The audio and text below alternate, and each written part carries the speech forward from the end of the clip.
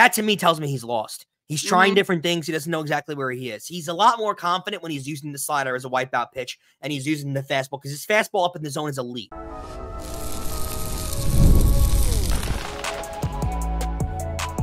You are Locked On Yankees, your daily New York Yankees podcast. Part of the Locked On Podcast Network, your team every day. Welcome to Locked On Yankees, which is part of the Locked On Podcast Network, your team every day. Thank you for making us your first listen every day. I'm Stacey Gotsoulias. This episode of Locked On Yankees is brought to you by Booking.com. Booking.yeah. The right stay can make you a fan of any city, even your rivals. Check out Booking.com for your stay today. With me, as usual, is my co-host, Brian McKeon. Brian. Coaching. Yeah, it didn't end well, and it's frustrating how it ended, but 2 out of 3 with the way they came into the weekend, I will take that. Yeah, but wouldn't you have rather have them lost the game the normal way? And just, be down 3, have a 3-2 loss, normal loss, and go out like that. Instead, you go out like this, where you were going into the All-Star break with all this confidence, right? Even if you lost 2 out of 3, losing the game 3-2, you go into the All-Star break with all this confidence. You still took 2 out of 3 from the Orioles. You bounced back. You can go in with a lot of confidence. Then you lose a game like this, where you shoot yourself in the foot a lot. Again, proving my point that Clay Holmes is not a big game closer. He's just not. He hasn't been the same guy since the end of April, really. He's been awful. Blows the save, can't throw a strike to save his life at the end of the game, and bad coaching. And I have to mention this too. I mean, part of it is on the manager. It is. Why is Verdugo playing in? There's 2 outs. If Verdugo's playing deeper in the outfield or in his normal position, he catches the ball as an easy fly ball and the game's over. Why are you playing defense in like that with 2 outs in the game? It made absolutely, and that's, I'm sorry, Stacey, like, again, we all talk about, we love it. Great manager, players manager, the guys are comfortable, all that. That's his job. That's Aaron Boone's job. I mean, that goes back to Little League. That goes back to minor leagues. It goes back to every level of baseball possible. You have to know as a manager where your guys are playing. Why is Verdugo playing so in there? Why? It made absolutely no remote sense whatsoever. And then you lose a game. Losing a game like that is so much worse than if they would have went out good night in a 3-2 game. It would have been. Actually, I would have preferred if they lost, like, I don't know, 6-1 because Rodón was pitching horribly. And the fact that he only gave up 2 runs, he didn't pitch that great. We'll get into it when we actually get into the show. Wait, let's start with, don't forget, subscribe to the podcast. Please, yes, I'm sorry. On every podcasting platform imaginable, you can join them. Subscribe to our channel on YouTube, like the video, hit the bell so you're notified. So obviously we'll be talking about the series in Baltimore. We'll be talking about, the fact that the Yankees did actually win a series, thank goodness, for the first time in what seems like 5 years. Yeah. And we're going to talk about the new home run derby rules, right? Is that what we're doing in segment 3? Yeah, because I don't even know about them. So all I know is that there's 40 pitches and something weird happening. So I'll be happy to learn about what's happening in the home run derby. If you guys can tell, Brian is in a hotel room because he is in Texas for All-Star festivities. And we are recording this literally right after the game ended, which is why he's so heated. If it were a couple hours later, Brian might not have been as heated. He just would have been annoyed. So let's get into it. Let's start with Rodón, because we have to talk about the fact that, yes, he only gave up 2 runs. Yes, he struck out 7. Yes, he walked 3. But he pitched more than 90 pitches again in only 4 innings. The command wasn't there. It should have been way worse than it was. It's just he ran into an Orioles team that couldn't really do much coming into the game. And, it was just, the first inning, he didn't give up any runs and he looked okay. And I thought, oh, hey, maybe he figured some stuff out. Too good to be true. It's an Orioles team over the last month that really hasn't been able to hit, right? So you have to take these Yankees starts with a grain of salt, because you really don't know if they're pitching well. The Orioles can't hit because they haven't been able to hit in the last month. We've talked about it a while too. With the fact that the Yankees have been playing as bad as they've been playing, the fact that the Orioles only have a 2-game lead on them is kind of sad. Because one game lead now. It's kind of sad because the Orioles really, in reality, should be 7, 8, 9, almost double-digit games over the Yankees with how bad the Yankees have been. The Orioles just can't hit over the last month. I agree with you. If you look at the stat line here and you think, all right, a little bit of bounce back start for Rodón. I feel the exact opposite. I don't think it was a bounce back start. He didn't look good in this. Right. He didn't look good. He threw over 90 pitches into the 4th inning. His usage, I did like more, though. He did use the fastball more. Yep. We're going to show that. Yeah. So if you want to put that graphic up, because actually, no, this graphic is the last start where he used the fastball more. Right. And we showed this the last time he started. So it was fastball, changeup, slider, curveball in that order. Today, he pitched slider more. That's Cy Young Rodón right there. The four-seamer, the slider, using those two pitches to couple each other, that is what works with him. That is his repertoire. He's added the changeup in years past, and he's sort of brought that curveball. He doesn't use a lot but his bread and butter is that fastball slider combo. It's always been that way with him. So yeah, when I see his last start, when he's using the changeup more, he's using the four-seamer more, and he's not actually using the slider to be effective and to strike guys out, that to me tells me he's lost. He's trying different things. He doesn't know exactly where he is. He's a lot more confident when he's using the slider as a wipeout pitch and he's using the fastball, because his fastball up in the zone is elite. But I agree with you. He battled all day, and there is something to be said about a guy that goes, into the game and only gives up 2 runs and can't find the zone and still gets out of that game with only 2 runs. So I can give him that. Right. But overall, it wasn't an unbelievably strong performance. He couldn't find the zone. I mean, truth be told, none of the Yankees pitchers could really find the zone today, especially Clay Holmes. But, I'll give it a bounce back start going. It's a start. Let's call it this. Rodón can use this start for himself going into the All-Star break feeling confident. And that's all that really should matter. The one problem I have with him is there was a questionable call in an at-bat that resulted in a walk, and then he gave up the home run, which put the Orioles up 2-1. And you have to know, as a professional pitcher, that you're going to have umps making calls like that all the time, it seems, and you can't have that affect you to the point where you get so frustrated that you then give up a home run because you're throwing a pitch right down the middle that anyone could hit, which is what he did.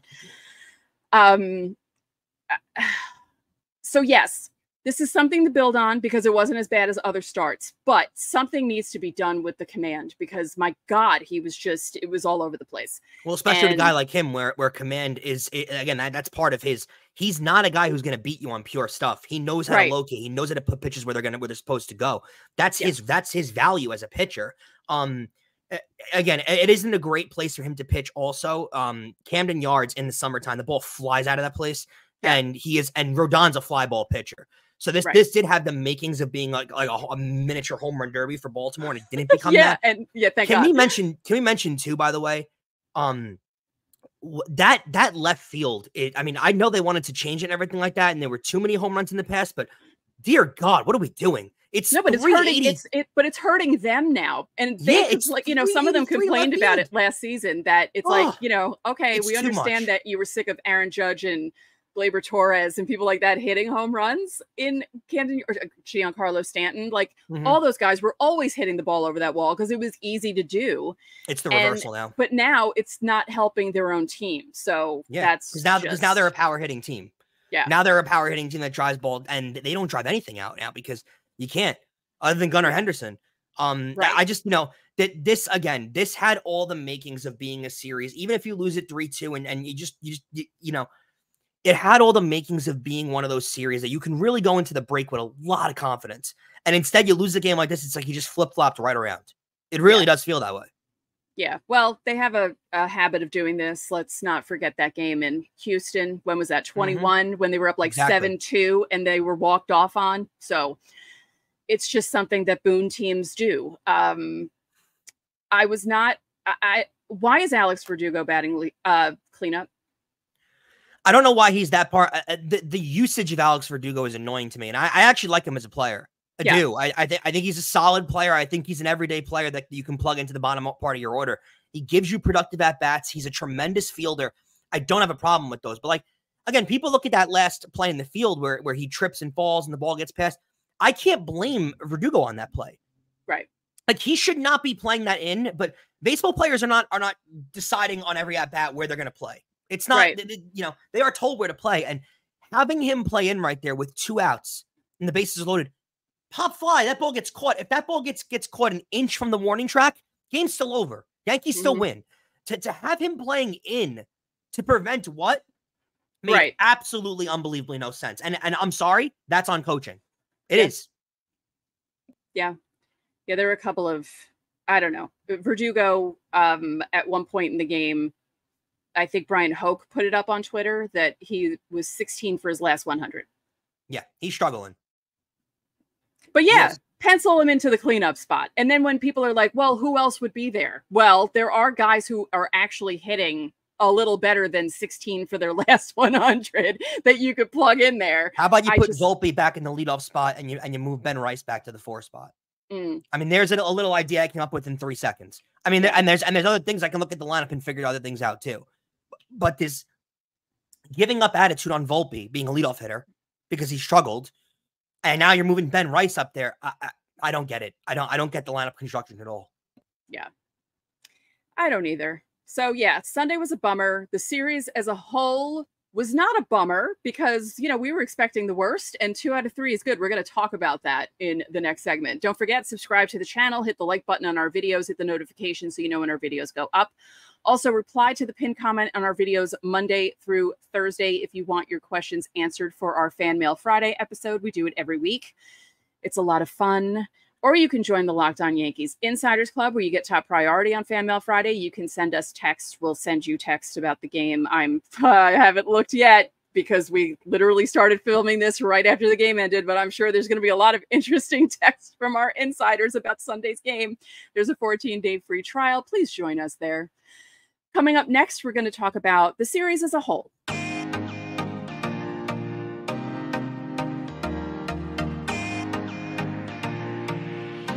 This episode of Locked On Yankees is brought to you by Booking.com. Booking.yeah. It's summer and that means baseball, but summer also means travel, so why not mix the two? Don't you think it's time you explored some of those cities around the country that you secretly wanted to learn about? Yes, we're talking Yankees rival cities. Planning a trip to Fenway to see the Yankees take on the Red Sox? Booking.com makes it a breeze, and it's not just about hotels. You can choose from a variety of accommodations like bed and breakfast, vacation rentals, resorts, and more, all with the convenience of Booking.com. On Booking.com, you can find the perfect stay, even in your baseball team's rival city. And for Yankee fans, that means more than just Boston. You can get Baltimore and Tampa too. You can book hotels that overlook stadiums or book family-friendly resorts. Booking.com has so many choices across the U.S. for all of your summer travel this MLB season. The right stay can make you a fan of any U.S. city, even your rivals. Book today on Booking.com or on the site or in the Booking.com app. And Locked On Yankees is also brought to you by SupplyHouse. Get supplies from the site that's made for the skilled trades, SupplyHouse.com. SupplyHouse.com is the reliable way to order plumbing, HVAC, and electrical products online. Their easy-to-use website is packed with helpful resources and the latest product info to help you get the job done right. Shop a complete inventory of over 200,000 parts from over 400 top brands and get your order delivered right to your door with fast shipping from coast to coast. Need help with an order? Get expert support and industry-leading service from the friendliest folks in the business and talk to a real person every time. Pros in the skilled trade can get a competitive edge by joining SupplyHouse.com's free TradeMaster program. Every TradeMaster gets access to the dedicated phone line, free shipping, and discounts on every order. Join the thousands of trade pros already benefiting from their free membership at SupplyHouse.com/TM for TradeMaster.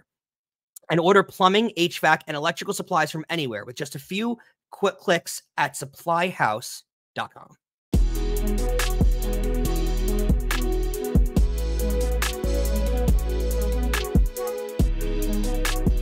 Welcome back to Locked On Yankees. Locked On Sports Today is a free 24/7 sports streaming channel programmed for you every day to bring you the biggest stories without all the noise. Locked On Sports Today brings you canvas analysis, opinions, and news, streaming 24/7 on YouTube or the free Amazon Fire TV channels app. Part of the Locked On Podcast Network, your team every day. And don't forget that you can catch every pitch of the Yankees hometown broadcast with SiriusXM. Just download the SXM app and search the word Yankees. Stacey, going into this series, losing that Tampa series, you won game 2 of the Tampa series, and you thought, all right, they take game 3, then you go into Baltimore, you'll probably lose the Baltimore series, but you know what, maybe a little bit of a high note going into the All-Star break. It went completely the way that we didn't think it was going to go, because you can't explain baseball. No. You lose game 3 of the Tampa series, really in an uncompetitive way, and then you go forward into the Baltimore series, you win games 1 and 2, and you think, how in the heck, how are they beating Baltimore in the first 2 games? Baltimore can't score, Baltimore can't hit. and then you lose this game 3. To me, it puts such a damper on an All-Star break preview of feeling good, right? Because you really, again, you lose this Baltimore game in so much more of a laissez-faire way, and you just go forward. You lost the game, but you won 2 out of 3. You go into the break, and then you go into the end of July and the rest of August. We'll get into the rest of their August schedule because it's very easy, where you can start to gain some momentum. And now I feel like you lose this game the way you lost it to Baltimore. It reemphasizes Brian Cashman needs to get a legitimate closer at the deadline. Like I think Spencer Jones is who's going to be playing the futures game in a few hours. Spencer Jones is a absolute 100% candidate to be traded for a Mason Miller type, because you need that. If you're going to win a World Series, you need a legitimate closer, and they don't have that right now. But also, because as I've said earlier in the shows, I got to mention this. We've said this for weeks, and I brought this point up, and we can keep bringing it up a million times until there's a trade that's made. That this was a mid-July game against Baltimore that started at 11:30 in the afternoon, and Clay Holmes had the yips and couldn't close the game out and couldn't throw a strike. How do you think it's going to work out, Yankee fans, when it's October 20th and it's 30 degrees outside and people are shivering and the crowd is going crazy on the road? Do you think it's going to work out the same way? Do you really think it's going to be 30 degrees in October with the way climate change is happening so quickly? No, it's probably going to be 10. But that's my point. Do you really in your heart of hearts, I know there's a portion of the Yankee fan base that believes in Clay Holmes. Do you really in your heart of hearts believe if an 11:30 a.m. Roku start on a Sunday before the All-Star break in Baltimore in front of like 13,000 people, do you really, if he had the yips in that game, do you really think October against a really tough lineup is going to be a game that he's going to close out easily? They need a closer. He is not a legitimate 1A type closer, and most teams don't win World Series without those guys. They just don't. That's part of the equation. You need that to win a World Series. True. Although, you know, the V squared team didn't help. Volpe didn't help. Verdugo didn't help. You're right. You know, like we always say, Holmes is the type of pitcher who pitches to contact. Occasionally he'll get the strikeout on like his wicked slider or whatever pitch that is, but he pitches to contact. You need to have strong defense behind him. And there have been times where the defense has not done what they're supposed to do. I mean, i.e. the Volpe play. Yeah. So it's not completely, let's not totally blame Holmes. Like, yeah, it wasn't great, but but this has happened enough, though. This is the I know. Sixth blown save for him of the year. That's the most in baseball. Yeah. On a team that's got 58 wins at the break. Yeah. So if you told me 58 and 40 in February and March, I would have signed for that in a heartbeat. I wouldn't have thought they'd be nearly this good. But the 58 and 40, if you're watching the team every day, looks a lot different than it would if you told me in February or March. It just does. Because it was 50 and 22 at one point. Exactly. So. Let me get your opinion on the post All-Star break, but more importantly, the August schedule, because we're going to run through it quickly. We'll get through this in more episodes and really dive into it more. But I want to run through it really quickly because the Yankees have an opportunity to take a little bit of a step. Coming out of the All-Star break, it's a little challenging. They get Tampa, the Mets, and Boston, and then Philly. That's not easy. That's a really tough stretch at the end of July. But let's go into the start of August because they have a chance to make a run here. And a lot of these are home games. Toronto, who's 12 games under 500 going into the break. No one saw that coming, but they've stunk. Toronto, then you get the Angels, then you get Texas. All bad teams. Mm-hmm. Then you get the White Sox, the Tigers, the Guardians are good, but then you get the Rockies, the Nationals, and the Cardinals. Yeah, no, that is a very, very winnable month. You have to finish that month at 5 to 10 games over 500. Yeah, you cannot sleepwalk through that month. No. July is a tough month. It's bad until the end of July because the Rays aren't easy. The Mets aren't easy with the way they're playing lately. Baltimore and the Red Sox. Boston is definitely not easy. But that August schedule, if you're the Yankees looking at it, there are a few series there that if anything less than a sweep is unacceptable. I'm saying it right now. You're right. And you're right. That particularly the White Sox series, the Rockies series. Those are series that you have to take. But that's the thing though, right? Good teams do that. Good teams take care of business in those series. Good teams don't stumble against those other teams. They don't. So go out there, take the games that you need to take. And that month has to be a 7 over 500, 10 over 500. That's how you have to finish in the month of August, because September don't get easier, and then you go into the postseason. And you kind of want the schedule to get a little more challenging going into September. But August is the month in the schedule that you have to get fat. That's where you got to do it. And they already kind of did that in a lot of April, a lot of May. Stretch it out more, grow that belly a little bit, and get into the postseason where, you know, you can afford yourself to stumble and deal with struggling teams in September. You can, but August is the month that you have to play at the top of your game, and for God's sake, go get a closer, please. Yes. Yeah. Who are they playing? Who are they playing for my birthday? Because usually that used to be a West Coast trip all the time, August 26th. August 26th, they'll be in D.C. against the Nationals. Ooh. Yeah, who have been stumbling. Maybe I should really go to D.C. Maybe I should fun go to trip. DC. DC's a fun trip, fun stadium. Yeah, I've never been to. I was supposed to go in 2009, and then my friend was like, she wanted to go more around the corner from her house because she lives in Virginia, just past DC, and she's like, "Would you want to go to a Potomac Nationals game?" I'm like, "Yeah, I'll go to a minor league game." So I saw the Potomac Nationals instead of the regular Nationals 15 years ago. Not quite the same, but it was cool. And I was sitting in like bleachers, which was like, you know, like actual. I felt like I was in a high school game. I was like, "Wow, this is interesting." Really cool stadium, though. Really cool stadium. It looks really, really nice. And I haven't been to DC proper other than a train stop in a really long time. So there's an idea. Maybe I'll do that. Yeah, maybe I'll do that. Because, the Yankees have played, like, I think they played the A's like 3 out of 4 years on my birthday out west. I was like, why do I have to get stuck with, or they play Tampa on my birthday usually, which is really also horrible because of how they usually perform in Tropicana Field. So, and also, who wants to watch Tampa? Yeah, like please do well against the Nationals on my birthday, guys. They're historically not good on my birthday. I did a whole blog post about it a few years ago with how they don't usually do well on my birthday. And guys, this is a big birthday for me, so please don't ruin it. You walked off on my 16th birthday during your worst season in the last 50 years in 1990 against I think it was against Milwaukee. So try and make my 50th birthday a good one, thanks. Especially if I might be there. So yeah, August.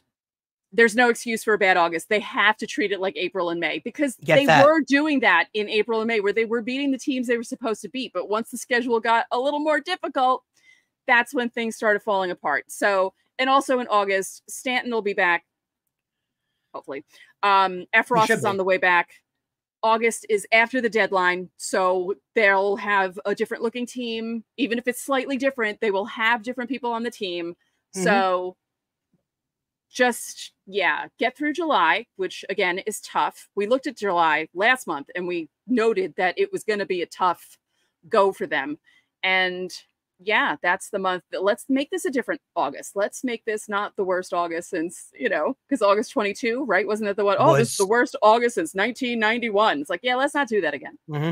Let's not do that again. Coming up next, the new home run derby rules, because as we said at the beginning of the show, and you can see it in the background, Brian is in a hotel room in Texas. He's there for All-Star festivities, which is really cool. So we'll talk about the home run derby next.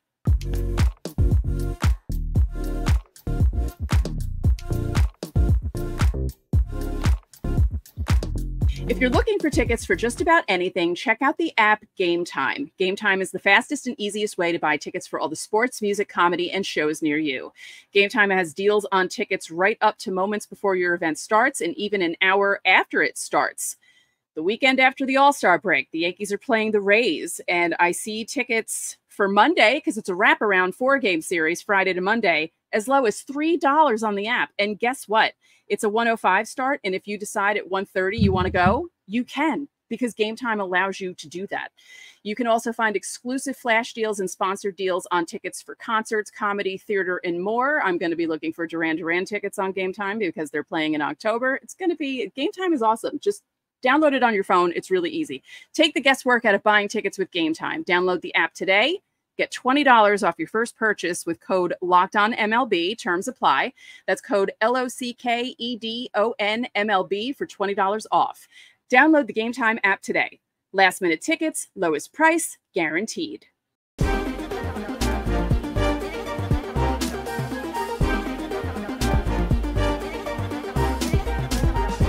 Locked On has launched the first ever national sports 24/7 streaming channel on YouTube, and now it's also available on Amazon Fire TV and the free Fire TV Channels app. Locked On Sports Today is here for you 24/7, covering the top sports stories of the day with the local experts of Locked On, plus our national shows covering every league.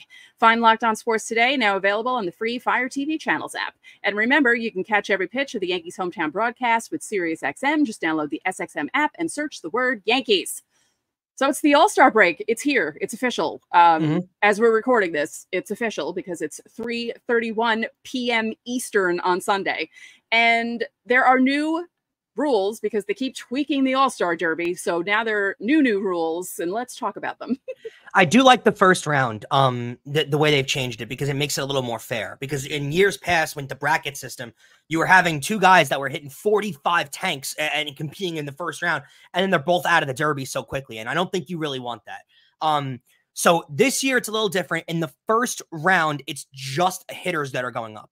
It's just hitters. There's no back-to-back. There's no anything. I'll read it to just make it easier. There will no longer be a head-to-head bracket and seeds in the first round as there were in past years. The 8 hitters will compete against each other directly, and the top 4 will advance to semifinal. If there's a tie between hitters after the first round, the ensuing bonus period will be broken by whoever has the longest home run in the first round, which kind of gives an emphasis for length, which I think people want to see. It's going to go by time. So you're going to have either 2 minutes or 40 swings. And whichever's more is basically like, so if you get the 2 minutes without the 40 swings, then it ends. And if you get the 40 swings, it ends.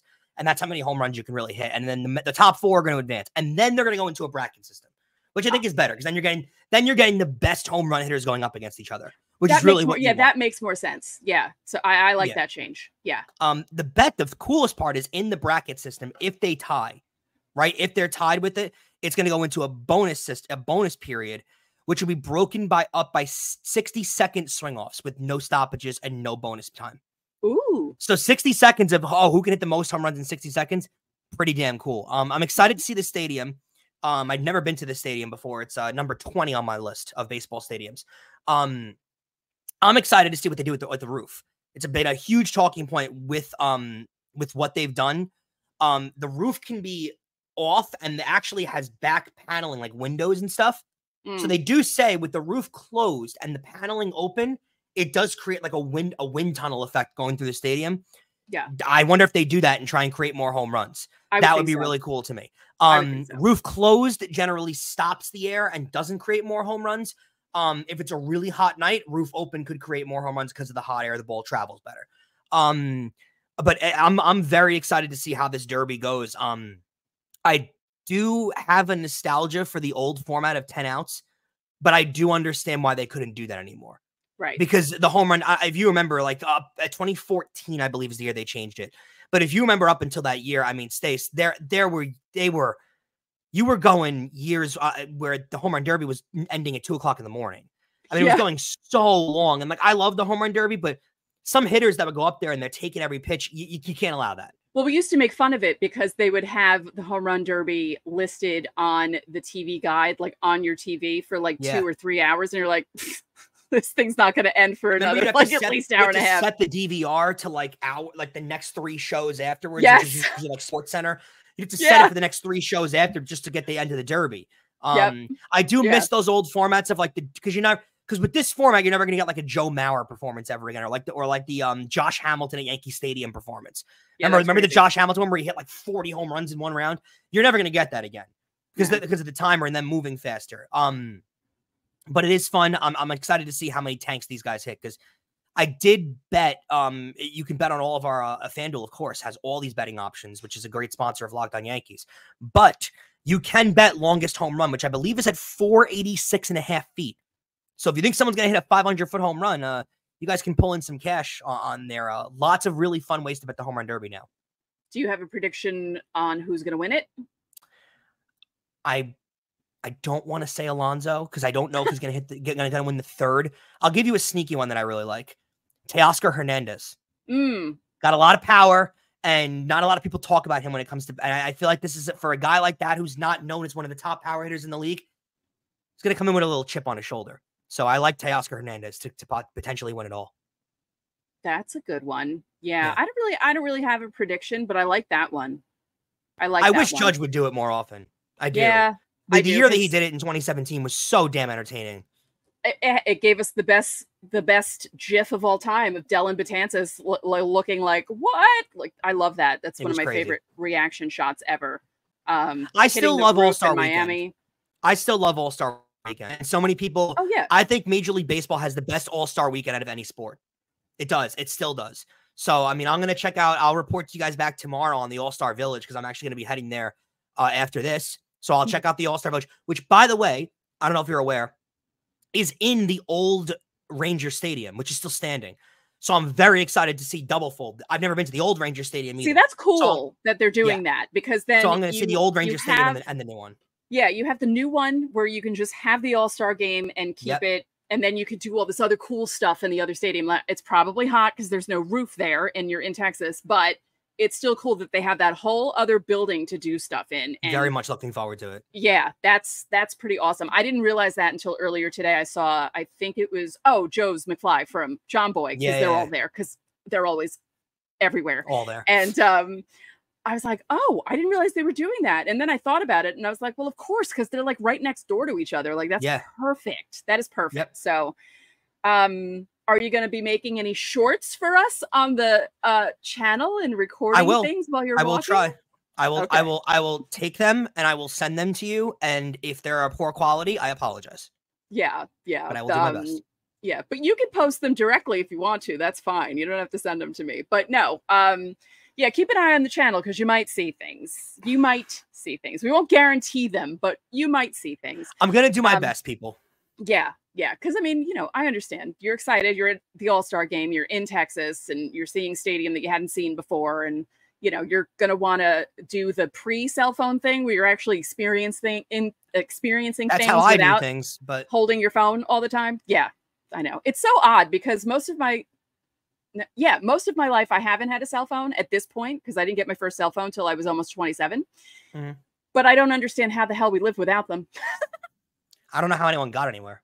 How did you get anywhere? And I know because I used to be in cars with my friends when we were teenagers. We didn't have any kind of navigational systems in the car. We just were like, okay, let's figure this out. Big giant road maps where someone was holding one and wait, turn here. Oh, please. I would have never found my way anywhere. Yeah, it's amazing. So overall, the weekend was positive because they won the series. But it ended on a sour note, and you never like to see that. But I'm just happy that they won the series because this, like we said, it could have been a complete disaster. Cole looked better. Heel looked great on Saturday, looked a lot better, thank goodness. So he worked through some stuff, and he was able to. I mean, the food tasted good going in, but, you got food poisoning the next day. Yeah, All right, one more time. You can join the Locked On Yankees Insiders Club. There's a link in the description under our YouTube videos. There's a 14-day free trial. You get texts from us. You can text us questions, reactions to the games. You can just have conversations with us. That's always fun. And if you are in the Insiders Club for Fan Mail Friday, which we do every week, your questions will get top priority, and you will be in segments 1 and/or 2, depending on how many questions are asked. But if you ask a question on YouTube under our pinned comment, you'll get them answered on the show if they're not too complicated or long. Robbie Garnes. Yes, I'm calling you out again, Robbie Garnes. We adore you. We love that you ask us questions every week. Just make them a little shorter. Just a little shorter. And remember, you can catch every pitch of the Yankees hometown broadcast with SiriusXM. Just download the SXM app and search the word Yankees. So that'll do it for this edition of Locked On Yankees. I'm Stacey Gotsoulias. And I'm Brian McKeon. We'll see you tomorrow.